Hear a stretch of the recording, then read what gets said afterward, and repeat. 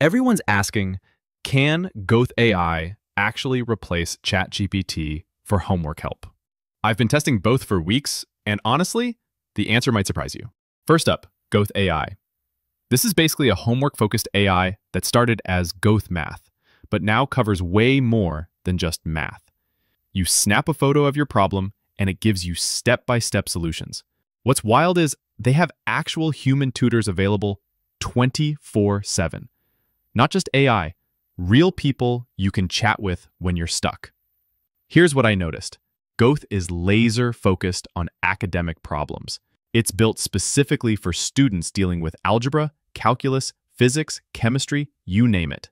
The photo recognition is surprisingly good, better than I expected. But here's the thing, it's really only useful for homework.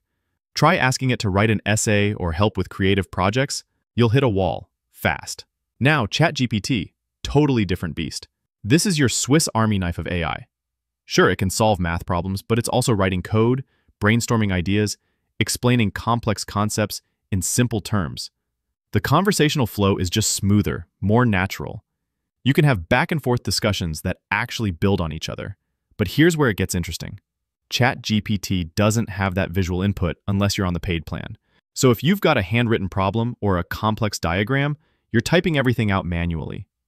That's a pain. Pricing-wise, Gauth offers a free tier with limited features, then premium plans. ChatGPT runs from free to $200 monthly for the Pro plan, depending on what you need.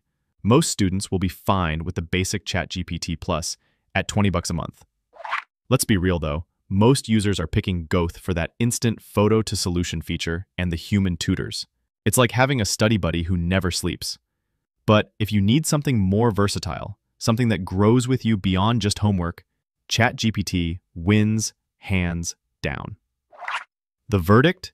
If you're purely focused on getting homework done quickly, especially math and science, Gauth is probably your best bet. But if you want an AI that can actually help you think through problems, write better, and handle way more than just school stuff, ChatGPT is worth the investment. If this helped you out, hit like and subscribe. I break down the most talked about tools side by side every week across finance, marketing, software, design, basically any niche you care about. Check out the latest comparison here or dive into the playlist if you're still deciding. But I'm curious, which one would you pick? Got a favorite?